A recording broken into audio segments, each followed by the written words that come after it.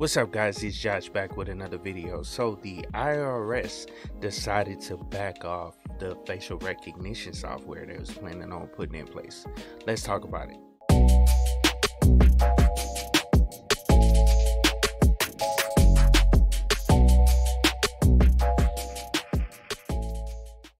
So welcome back to another video.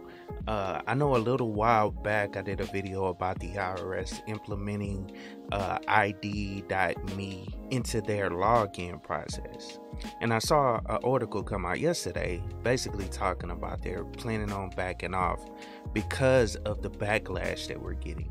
So let's hop over to the article right fast. I want to go down and show you guys this. Okay, cool. So this is on cnet.com. As you can see, it says the IRS to back off third-party facial recognition, and it says what happens to ID.me.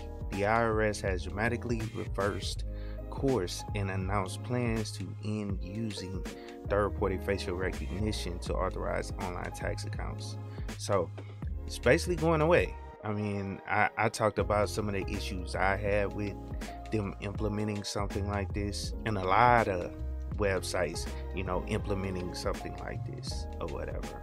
In my opinion, I don't think it's a good thing. I mean, it kind of violates your privacy at the end of the day, because you don't know what this third-party company is going to be doing with this information that they're gathering on every user that logs into the IRS. So let's read the first paragraph I want to show you guys. It says the IRS announced Monday that it will be abandoning facial recognition in its online sign-up process. The agency currently requires use of ID.me, a third-party service with a thorough registration process that includes uploading a video selfie to register for an online account.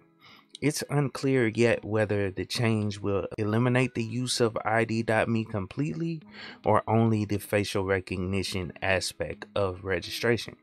And then it says earlier in the day, House of Representative Ted Lieu and a bunch of people sent a letter to IRS Commissioner Charles Radich requesting that the agency stop using ID.me facial recognition technology. And then Senator Ron Wyden also posted a letter to the IRS Monday morning urging a course reversal. And it says today's letter followed last week's inquiry by Republican senator led by Idaho's Mike Crampo, who also questioned IRS use of facial recognition.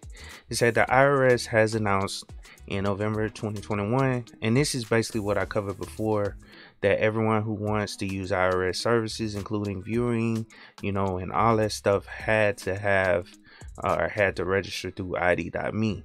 Older IRS accounts created before ID.me were expected to be forced to transition to ID.me by summer 2022. So from what that looks like, that's not the case anymore.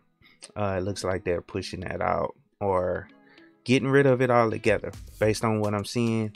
And this is not the only article I read about it. I read some other articles that had pretty much the same information, so it looks like it's totally going away.